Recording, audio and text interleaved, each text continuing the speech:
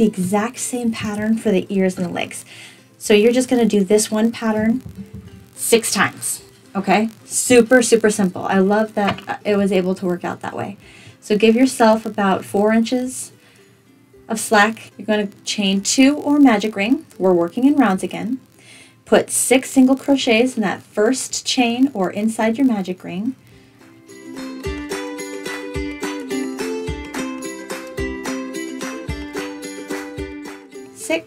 That was round 1. Round 2, you increase across, so 2 single crochets in each space around. You should end with 12 single crochets.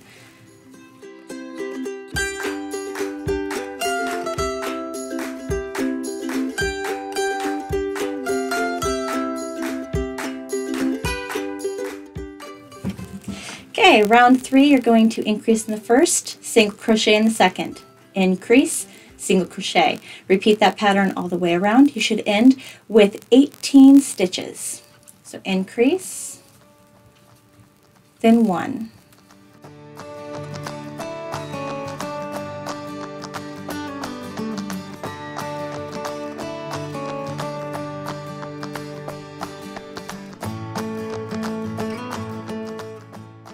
Awesome, great. Use our marker tail. Row 4 through row 10. So row 4, 5, 6, 7, 8, 9, and 10. It's just going to be single crochet in each space around. I will meet you at the end of round 10. Okay, we've reached the end of round 10. Go ahead and cut off a long tail so we can attach this to the work. We're going to slip stitch in the first space and yarn through to pull that through. Okay, so this is 1 of 6. You need to make a total of 6 of these. How you make them, you put 6 single crochets in the first chain or the magic ring, increase in every space around for 12 in round 2, and then in round 3 it's increase, then 1 single crochet, increase, 1 single crochet. Round 4 through round 10 is just single crochet in each space around. So you want a total of 6 of those. Go ahead and keep working, and I will meet you back here with a total of 6 so we can move on to the next step. Cool. Great. Now we have all 6 of these created. 2 of them will be for our ears and 4 of them will be for our legs.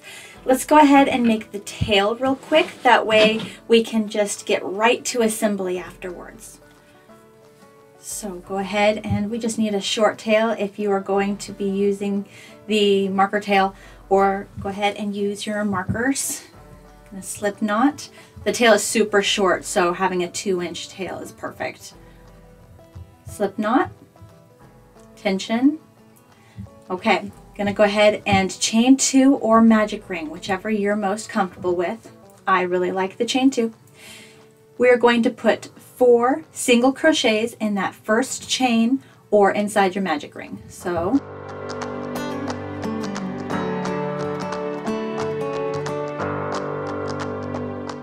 four. Go ahead and take that tail, that marker tail, yarn that over, pull it through your loop. All right, so now we're going to go straight into round 2. Round 2 is single crochet in each space around.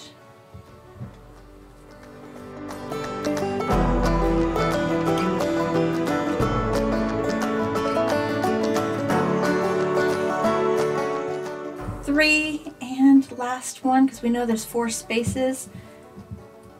And 4, perfect, reach to the end, grab that marker tail, yarn over, pull through, great. Now row or round 3, 4, and 5 are just single crochet in each space across, and that is it. And we will end after row 5. So go ahead and put 1 single crochet in each space around for round 3, 4, and 5. I will meet you at the end of round 5. End of round 5. Go ahead and slip stitch in that very first space. It's very tight because it's super small quarters in there. So slip stitch right there. I'm gonna grab my scissors, leaving myself a long tail so I can sew the tail onto my sheep. Taking the yarn strand that was attached to my working yarn, I'm going to yarn over, pull through, pull that tight, and that is my knot. Come in from the inside out,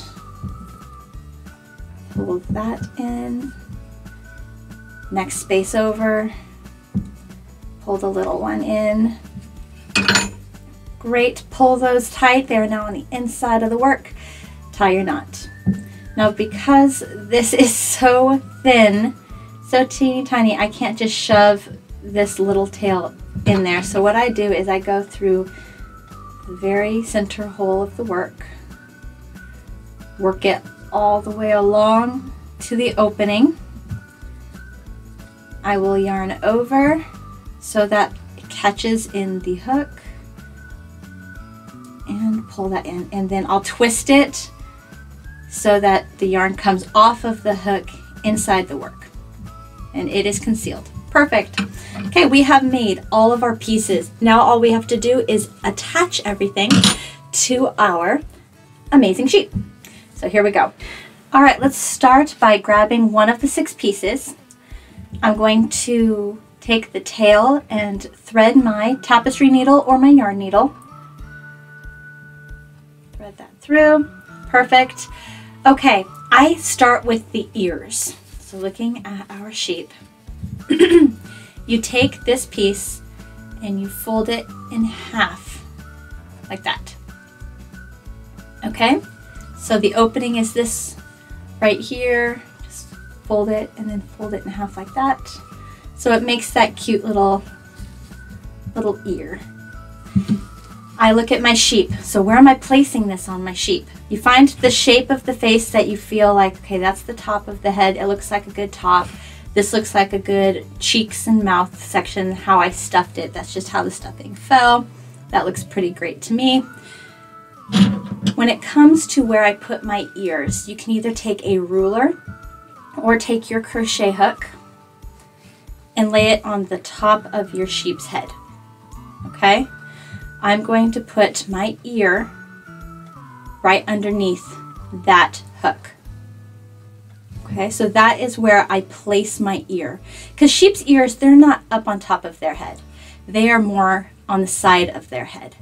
So this is where I'm going to place my ear. Right there. So the hardest part really is just keeping it there. So I just apply pressure, holding it to the work where I want it, then looking at the holes that are in line with my ear. I will just sew the ear to the head, keeping one hand holding the ear holding it down, holding it still, and the other one sewing. So in the work, then in the ear.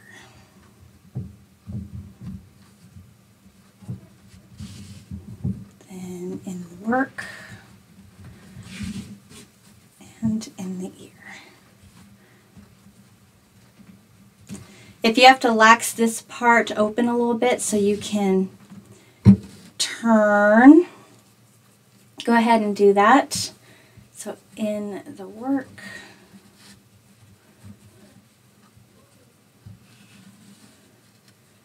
right about here is where I'll re-look and be like, okay, so I need to fold it this way to keep it in line with itself. You can either have it directly in line or you can have the bottom one kind of in a little bit more. But you definitely don't want it out more because then it'll start looking real funky. Okay, so line it up, push it in. Okay, so it's in line right there. Okay. And go right there. My work. Right there. Work. Okay, and I want to make sure that these are close together.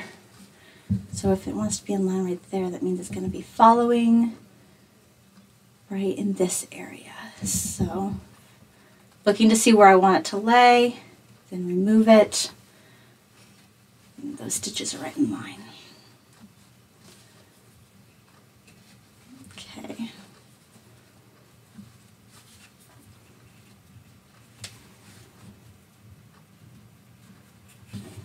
Perfect.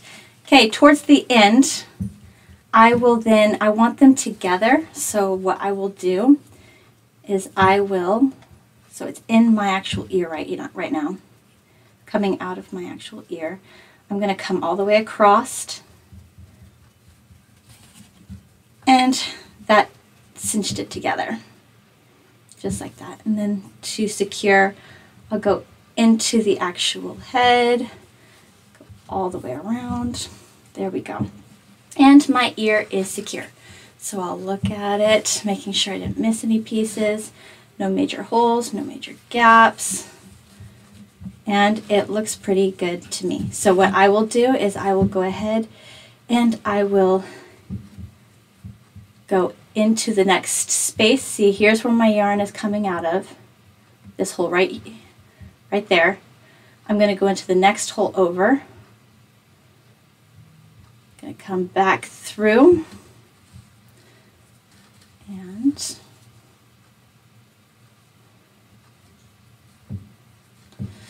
I'm holding this still. I'm going to take this loop that I held back from being pulled into the work, and I'm going to twist it. So here it is. I'm going to twist. Reinsert my needle into that loop and slowly pull, and that just creates a knot. Insert my needle into that hole, have it go all the way through the work, pull it through, and that little extra tail that's in the head, I'm going to cut that off. Now the tail that was through the stuffing in the head is secure to the body. All right, so there is ear number 1. Let's do ear number 2.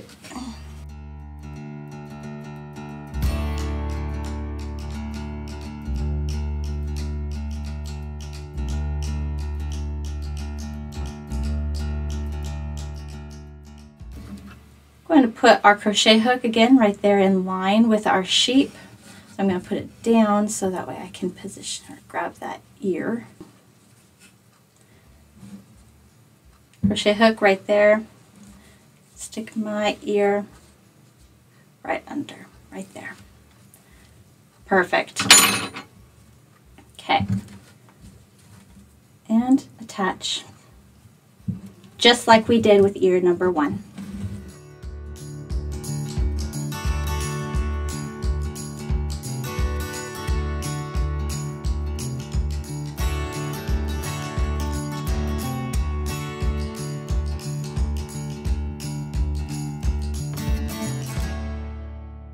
Okay, that's the last space right there. To close them together, I'm going to bring that thread that was inside the ear there through to the other side. Closes them together. Going to go back into the head to the other side. Close that off. Going to tie the knot. So here is the hole that my yarn's coming out of. Go into the next hole next to it. Okay. Twist that loop. Yarn into that loop. And pull it through. Just like that. Okay. Insert your needle into the head and pulling it out. Now this little bit is small enough where if I literally just squeeze the head about, it ends up getting sucked inside. So it's gone. I didn't even have to cut anything. Well, great. There are our ears for our cute little sheep. Now let's do the legs. So we have 4 pieces left over here, our 4 legs. So we're going to grab number 1, thread our needle with the tail, I'm going to stuff the leg.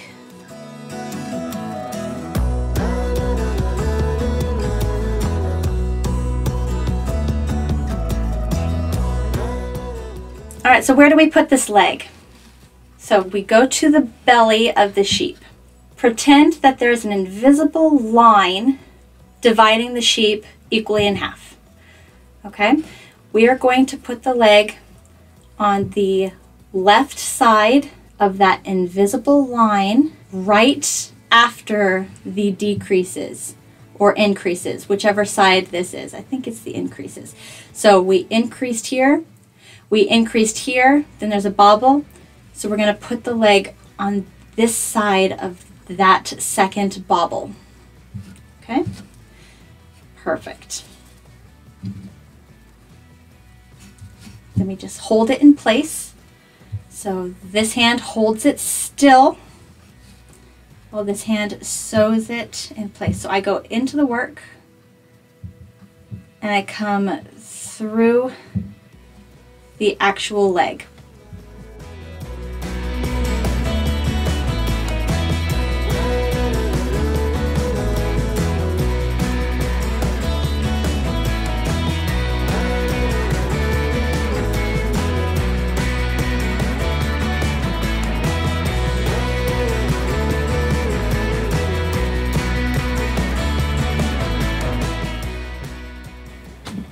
All right, we've reached the end of the leg.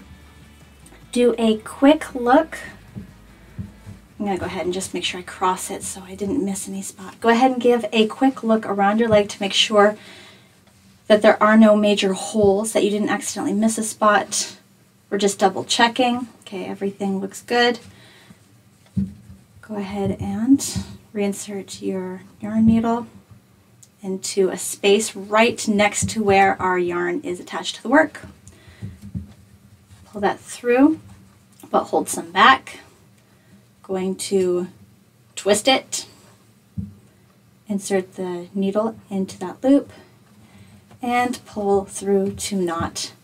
Inserting our yarn needle back in, and just anywhere through that work. Okay, taking our scissors and cutting off that extra tail. Great. Okay, leg number 2.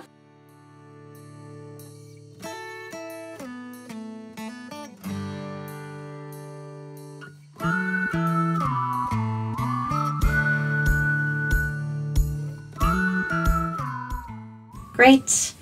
Okay, so looking back at the belly of the sheep, referring back to our invisible line, cutting the sheep in 2 for symmetry. Going to find that same spot, so 2 bobbles down, 2 bobbles down, and remembering the line of symmetry here, I want to have this leg the same number of spaces from that invisible line as this leg. So I see that there is 1 bobble here, so I'm going to do 1 bobble here.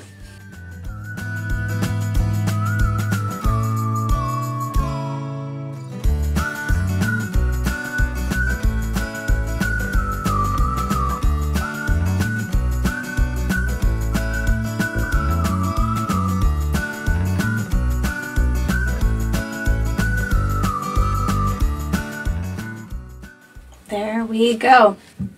Okay, 1 more to cross over, making sure that I entered into that first space again. Make sure there's no extra hole there where that marker tail where I started sewing. And I'm just going to secure it. Twist that loop. Slowly pull so it doesn't further into the string that I want it to.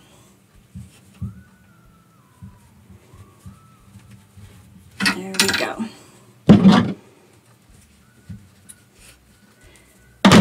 Okay, foot number 3.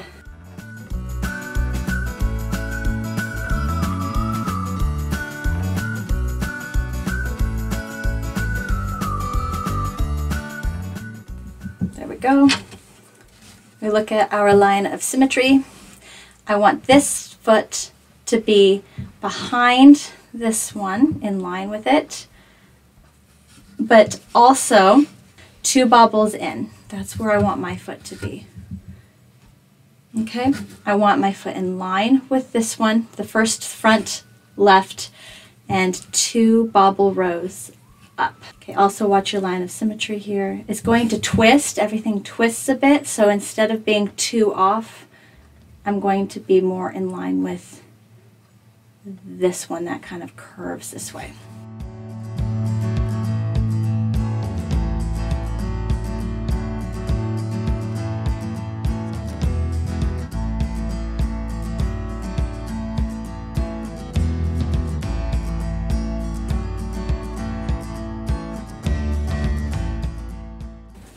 Great, and this was the first one that we started sewing into, so I'm going to go ahead and cross into that one to make sure there's no hole, and I'm going to tie my knot to close.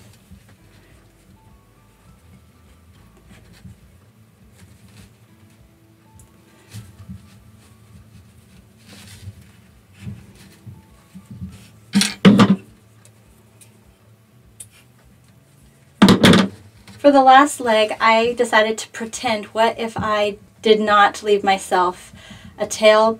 I cut them too small. So what you would do if you did not leave yourself a long enough tail, you would grab your yarn, same color obviously, cut off enough for a tail, put that aside, thread this in, there we go. Go to right where we tied it off, which you can find with your marker tail here or wherever there's a knot on the inside. I want that tail to be invisible. Okay. And I'm going to go into the next one. So next hole, next space, like that. So now the yarn is facing the inside of the work. And I'm going to tie a knot. That helps to make it invisible. Don't have a big old knot sticking out the side of your beautiful work. Okay, now we stuff.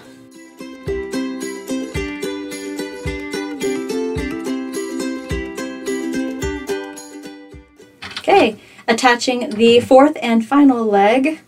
I want to have my beginning generally facing the inside of the work. That way when I tie the knot, it's on the inside of the work. Okay, so 2 bobbles in, have it in line with the front, but I also want it to be symmetry with the line. So there's 2 bobbles separating the top 2 legs. So 1, 2 bobbles to separate the bottom. If these 2 in the back are closer together, that's perfectly fine.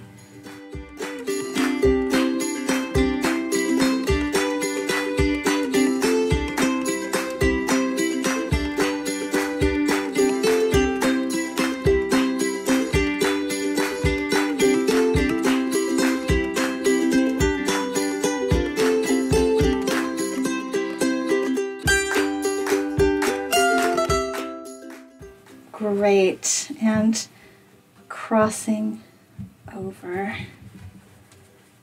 Perfect. Don't forget to check all the way around to make sure you didn't miss a spot, a connection, okay? Just always good, that way you don't end and feel like, oh no, I missed that.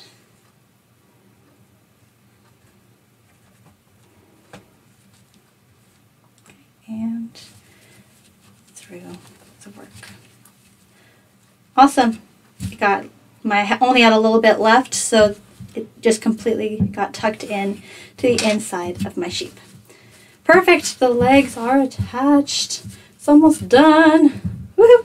We just have the tail to attach, and then we'll deal with the eyes. So attaching or threading the tail into the yarn needle. Looking at the back portion, he's so big, back portion of our sheep, finding that line of symmetry that would divide him equally in half. Okay, and then we find the hole that we closed. Remember, that's the hole that we drawstringed closed. So I'm going to put the tail right above that hole and in perfect line of symmetry of the sheep.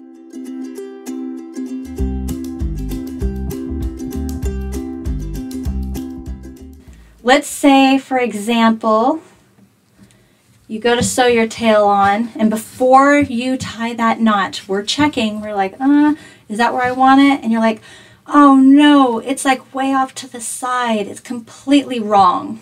All you would do is unthread your needle. You'd pull the tail from the work, and you'll see your stitches that attached to the body. You would just simply unthread those stitches. Reposition your tail where you wanted it.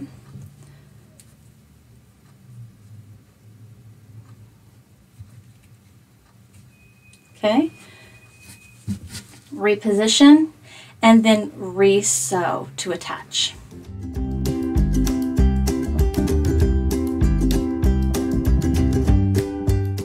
And last.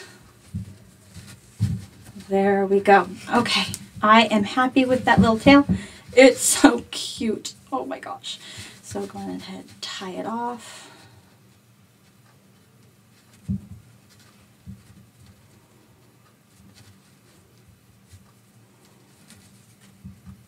That knot that we do with twisting the yarn, reinserting the needle, and pulling that through. Just like that. Perfect. Okay, so the last thing we need to do is the eyes. That's it, and then he is done. Oh my goodness. When it comes to choosing the eyes of your sheep, you can really personalize this section also. Perfect opportunity. You can either use, so the one that I used in my example, I used the sleepy eyes. This is really, really cute, and it works well with baby themes because you just want that feeling of sleepy, peace, calm, and so the sleepy eye can work out really great for that. It also gives parents of brand new babies peace of mind that there's no button that the baby can chew off and have a choking hazard. So that is option number one.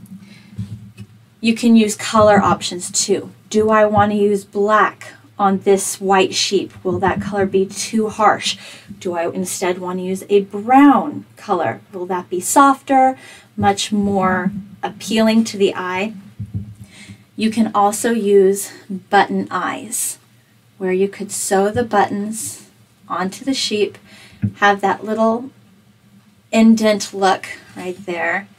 That is super cute. Sorry, my thumbs are in the way. But then you have those cute little black eyes right there. The only problem with eyes is, for example, my yarn needle is going to be too big to fit in that eye. So I would have to then find a regular needle and regular string to sew this button onto my sheep. Extra materials, if you want to do that, go for it. Not a problem. You do you. This is all yours to make your very own. I would most likely put this button eye, I would sew this button eye, line of symmetry, middle of my sheep. We're looking at row or round 1, 2, 3, 4, 5, 6, 7. I'd probably sew it on round 7. And I'd probably sew it 1, 2, 3, 4, 5, 6 spaces down. And that's me eyeballing it right now, okay? You can put your eye wherever you want, but that's where I would put it if it were me, okay? So because I am not going to have the extra materials, I'm sticking with the sleepy eye shape just so it can be more versatile. I am actually digging the taupe color with this cream color. Those colors seem to really complement each other. So I'm going to get rid of the black. I'm going to get rid of this one button that didn't run off on me. Found the end of this yarn right here. Grab my scissors. Give myself enough of a slack so that way I can really form that eye. Okay, so threading that yarn right like that. Looking at the center of my sheep.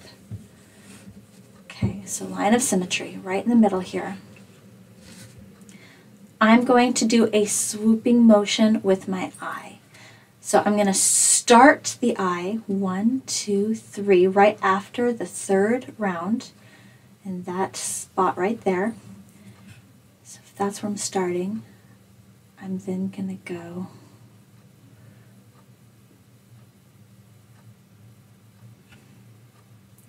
This is, again, all going to be personalized. This is a lot of eyeballing. So I'm going to want my eye to start here, stop there. So I started it 1, 2, 3, 4, 5, 6 rounds, the end of the 6th round. I inserted my needle the end of the 7th round. That's going to eventually get pulled into the work, you'll see. So started, put into the end of the 7th round, right there, to come out the 6th round. I'm then going to form a like U shape, just like an eye, so I'm going to go diagonal. Find that space, go diagonal down, insert my crochet hook, and go over straight. This is going to be a lot of following the picture. It's kind of hard to explain it. I'm going to go back into that same spot right there. Going to go straight down.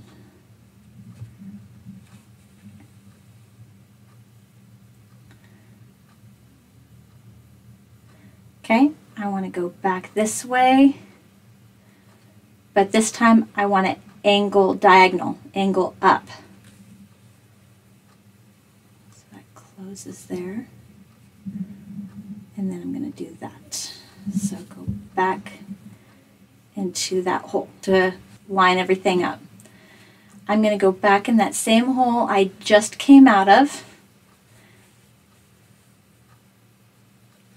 See how it makes that beautiful little U? I went back in that hole because I want to double up those stitches to make it a more bold line. I want a more bold line. So just came back out there, and I'm just going to retrace my steps back around to make it thicker.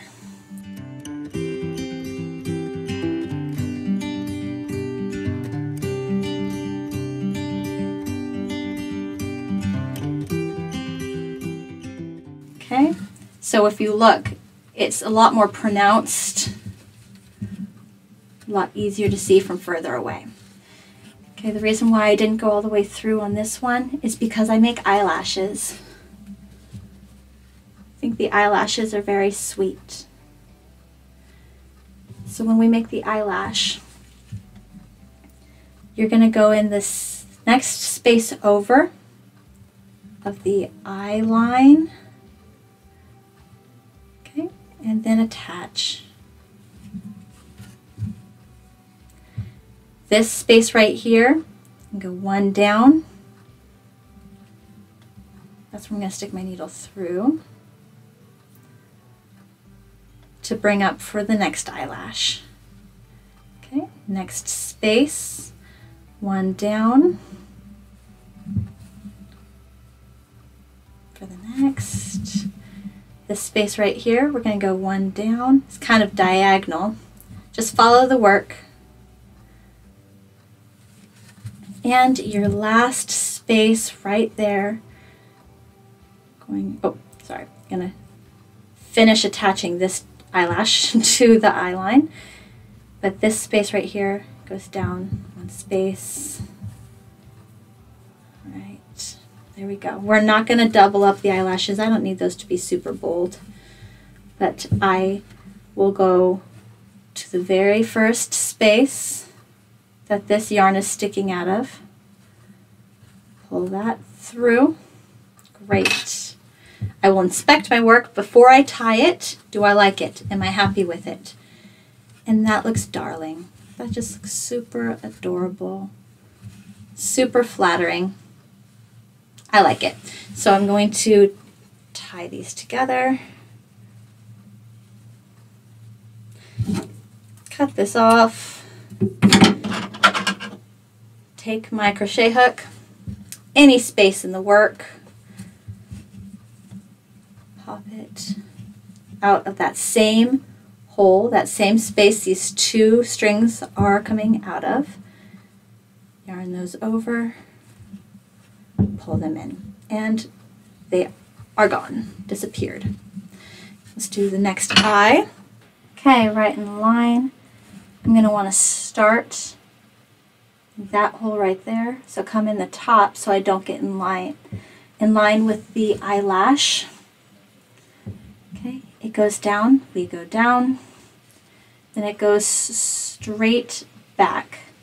So we'll go straight back. Okay, and then it goes straight back again. So we will go straight back again. And then it curves up on the end to make that U shape. So diagonal, diagonal right there. Perfect. And I'm going to go back into that space for that bold look. And it looks like a great U shape. Is it in line with the other one? Oh my goodness. Perfect. Great. So then go ahead and go back through over your stitches. Just to make them bold, we want them to be 2 yarns thick.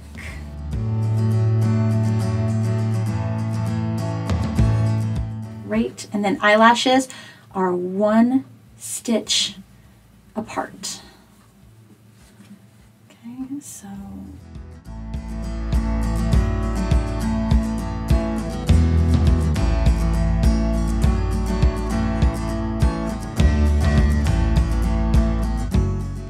and this last one I'm going to do diagonal. Okay, and I'm going to reinsert my needle in that same hole that I started with. Great. Inspection before I tie off. Super cute. Okay, I'm going to tie this.